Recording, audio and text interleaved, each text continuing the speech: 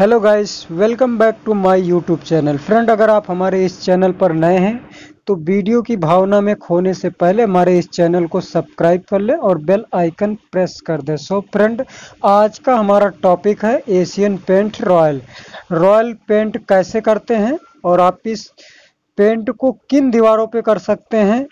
एल्मोंड distemper हुआ है आप तो भी कर सकते हैं, या फिर आपका सेम क्वालिटी का पेंट हुआ है तो भी कर सकते हैं। और इसको कैसे कर सकते हैं ये सारी जानकारी आपको स्टेप बाय स्टेप हम इस वीडियो के अंदर बताने वाले हैं। फ्रेंड, सबसे पहला प्रोसेस ये है कि आपकी दीवार पर कोई भी पेंट हो, चाहे एल्मोंड डिस्टेम्पर हो या फिर प्रीमियम हो या फिर किसी भी क्वालिटी का पेंट हो, आप उस पर रॉयल पेंट करना चाहते हैं तो इस वीडियो को ज़रूर देखना। सो फ्रेंड, सबसे पहला काम आपका ये है, जो भी पेंट आपकी दीवार पर हो रखा है पहले से, पुरानी दीवार पर जो भी पेंट आपके हो रखा है आप उसको अच्छे से चेक कर लें। कहीं पर पपड़ी निकल रहा हो या आपका पेंट डैमेज हुआ हो, आपका निकल रहा हो, उससे आप अच्छे से घिस कर निकाल दें और या फिर पत्ती से खुरच कर निकाल दें। इस कंडीशन में बहुत सारे गड्ढे हो जाते हैं। फ्रेंड, आपको इसे रिपेयर करने की आवश्यकता पड़ती है। इसको रिपेयर करने के लिए आपको वॉल पुट्टी और पीओपी आप दोनों से इस दोनों को यूज़ करके आप बराबर बराबर मिक्स करके इसका रिपेयर कर सकते हैं। फ्रेंड, इस पेंट को अगर रॉयल पेंट आप कर सकते हैं, अगर आपका दीवार पर रॉयल हुआ है तो आप डायरेक्ट भी लगा सकते हैं, और बहुत ज़्यादा रिपेयर है तो आपको बीच में प्राइमर लगाना पड़ेगा। यदि आपकी दीवार पर पहले से एल्मोंड डिस्टेम्पर हो रखा है और आपकी दीवार स्मूथ है तो आप प्राइमर लगाकर डायरेक्ट आप रॉयल पेंट लगा सकते हैं। या फिर आपका एल्मोंड डिस्टेम्पर है और दीवार भी खराब है, उबड़ खाबड़ है, तो फिर आप डायरेक्ट नहीं लगाएं। कोशिश करें आप पूरी दीवार पर वॉल पुट्टी कराने को। वॉल पुट्टी करने से फ़ायदा ये होता है फ्रेंड, आपकी दीवार स्मूथ हो जाती है। जब दीवार स्मूथ हो जाती है तो आपका पेंट जो रॉयल है ये आपका बहुत ही अच्छे से खिल के दिखाई देता है, इसलिए वॉल पुट्टी करने की ज़रूरत पड़ती है। फ्रेंड, यहाँ पर हम आपको बताने वाले हैं, हमारी जो दीवार है बिल्कुल स्मूथ है, सिर्फ इस पे कहीं कहीं से गड्ढे हो रखे हैं, हमने इसी का रिपेयर करना है। सो फ्रेंड, आगे आपको क्या करना है, जब आपकी वॉल पुट्टी सूख जाए, इसे 3 से 4 घंटे सूखने का मौका दें। इसके बाद फिर फ्रेंड इस पर 320 नंबर या 220 नंबर रेगमार से आप इसकी सैंडिंग कर दें, अच्छे से घिसाई कर दें।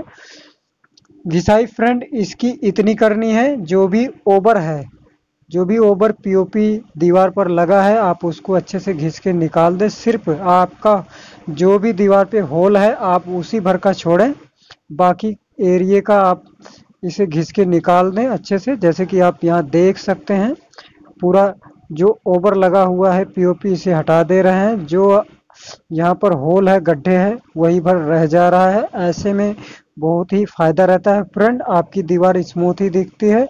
जब आपका घिसाई का काम हो जाए, रेगमार का काम हो जाए, सैंडिंग का काम हो जाए, आप इसे कॉटन कपड़े से अच्छे से साफ कर दें। फ्रेंड, साफ करने का बेनिफिट ये होता है कि दीवार पर जो भी धूल मिट्टी है वो अच्छे से कॉटन कपड़े में आ जाती है, साफ हो जाती है, जो कि झाड़ू से साफ होने वाली नहीं होती है। इसलिए हमें कॉटन कपड़े का यूज़ करना पड़ता है। फ्रेंड, आगे का प्रोसेस ये है कि आपको इस पर प्राइमर लगाना है। प्राइमर आप जहाँ पर रिपेयर किए हैं वहाँ पर भी लगा सकते हैं।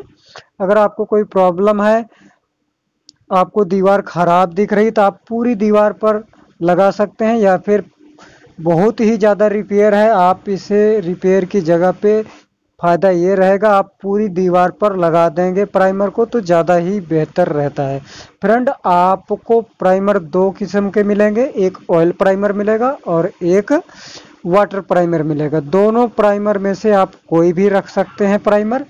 ध्यान रखें फ्रेंड, अगर आपकी पेंट की जो ओल्ड दीवार है जिस पे आप पेंट करना चाहते हैं, आपकी दीवार पुरानी है और आपकी पेंट की क्वालिटी हल्की क्वालिटी का पेंट पहले से लगा हुआ है, तो आप कोशिश करें ऑयल प्राइमर लगाने को। अगर आपकी दीवार पर सेम क्वालिटी लगा हुआ है पेंट और आपको सेम क्वालिटी का पेंट करना है तो आप वाटर प्राइमर भी यूज़ कर सकते हैं। फ्रेंड यहाँ पर जो हम आपको बता रहे हैं यहाँ सेम क्वालिटी है, पहले से रॉयल हो रखा है जिस पे हमें रॉयल ही पेंट करना है, इसलिए हमने यहाँ पर ऑयल प्राइमर ना यूज़ करके हमने यहाँ पर वाटर प्राइमर यूज़ किया हुआ है। फ्रेंड जब आपका ये प्राइमर सूख जाए 3 से 4 घंटे इसे सूखने का मौका देना चाहिए। जब आपका ये वाटर प्राइमर सूख जाए तो आता है नंबर टॉप कोट का। फ्रेंड सीधे शॉर्टकट में हम आपको बता दें, नंबर आता है आपका रॉयल पेंट करने का। सो फ्रेंड इस पेंट में आप कलर चॉइस कर सकते हैं, जो भी कलर आप चॉइस करेंगे आप कंप्यूटर से भी बनवा सकते हैं। अगर आप बना सकते हैं तो घर पे आप हाथ से भी बना सकते हैं। फ्रेंड ये पेंट वाइट आता है, इसमें फ्रेंड पानी आपको मिक्स करना होता है 35 से 45% तक आप इसमें पानी मिक्स कर सकते हैं। इसको फ्रेंड करने के लिए आपको एक रोलर की ज़रूरत पड़ती है। अगर आप 800 नंबर का रोलर जो हम यूज़ कर रहे हैं अगर आप ये यूज़ कर सकते हैं तो ज़्यादा ही बेहतर है, नहीं तो आपको 720 नंबर का स्पंज वाला रोलर आता है, आप वो भी यूज़ कर सकते हैं। अगर आप ये रोलर यूज़ करते हैं तो आपको हमें कमिट करने की ज़रूरत नहीं पड़ेगी, क्योंकि बाकी रोलर में निशान आ जाता है सूखने पे, जो जॉइंट नज़र आता है, जो कि इस रोलर में आपको जॉइंट का निशान नहीं मिलेगा, आपका एकदम पेंट परफेक्ट आएगा। फ्रेंड ये पेंट जब आपका फर्स्ट कोट लग जाए, सेकंड कोट करने के लिए आप इसे छोड़ दें 4 से 5 घंटे सूखने के लिए, उसके बाद ही आप इस पर डबल कोट लगा सकते हैं, सेकंड कोट लगा सकते हैं। फ्रेंड अगर आपको काम करते वक्त कोई प्रॉब्लम आ रही है या फिर आपको कौन से पेंट की जानकारी चाहिए आप हमें कमेंट कर सकते हैं, हम आपको उस पेंट की जानकारी वीडियो के माध्यम से दे सकते हैं। फ्रेंड जब आपका फर्स्ट कोट सूख जाए 3 से 4 घंटे हो जाए तो फिर एक बार आपको फिर से सैंडिंग करनी होगी 320 नंबर रेगमार से। इससे क्या बेनिफिट होता है फ्रेंड, हाथ लगाने पर जो भी बाबरी रहती है वो मुलायम हो जाती है, कट जाती है अगर आप सैंडिंग करते हैं 320 नंबर रेगमार से। बहुत ही हल्का हल्का लगाना होता है फ्रेंड, आप इसको लगा लें, कोशिश करें।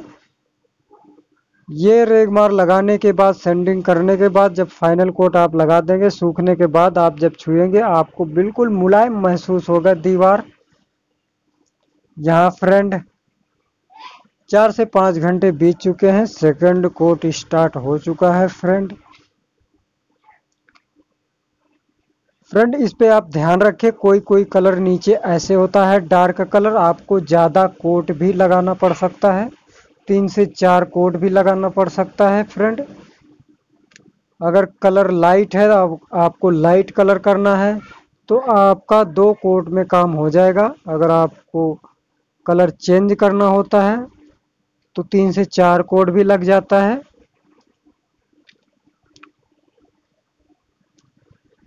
फिर भी फ्रेंड अगर इस वीडियो में कोई प्रॉब्लम आ रही है, जो बात आप नहीं समझ पाए हैं, आप हमें कमेंट करें, हम आपको रिप्लाई अवश्य करेंगे।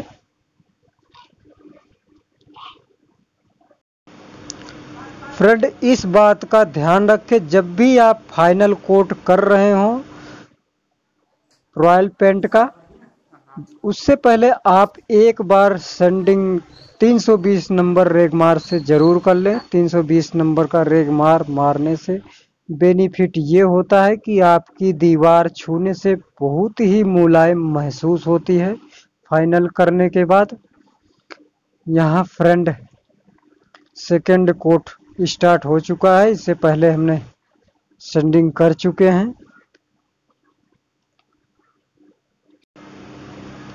फ्रेंड ये पेंट इंटीरियर के लिए है, आप इसे सिर्फ अंदर ही कर सकते हैं। बाहर के लिए अगर आपको वीडियो देखना है तो हमारे इस वीडियो के सेक्शन में जाएं, चैनल पर जाएं पहले, फिर वीडियो सेक्शन पर जाएं। आपको बहुत सारी वीडियो मिलेगी, पेंट की अच्छी अच्छी जानकारी मिलेगी, आप वहां से देख सकते हैं। डिजाइन की देखना हो तो आप वीडियो सेक्शन में जाएं, आप डिजाइन की भी वीडियो देख सकते हैं। अगर आपके घर में सीलन की प्रॉब्लम है, आपको वो भी वीडियो मिल जाएगा। फिर भी अगर कोई किसी भी पेंट की जानकारी चाहिए हो जो हमने अभी तक नहीं डाले हुए हैं, आप हमें कमेंट करें, हम आपकी हेल्प ज़रूर करेंगे, रिप्लाई करेंगे और उस पेंट की हम वीडियो आपको बनाकर आप तक ज़रूर पहुंचाएंगे। फ्रेंड, आपको ये हमारा वीडियो कैसा लगा, आपको ये हमारी जानकारी कैसे लगी? अगर अच्छी लगी हो तो लाइक करना। अगर आप अभी तक हमारे इस चैनल को सब्सक्राइब नहीं किए हैं, आप नए हैं तो हमारे इस चैनल को सब्सक्राइब कर लें। फ्रेंड, यदि आपकी दीवार पर रॉयल हो रखा है पहले से, आप रिपेयर पर प्राइमर लगाकर कर सकते हैं।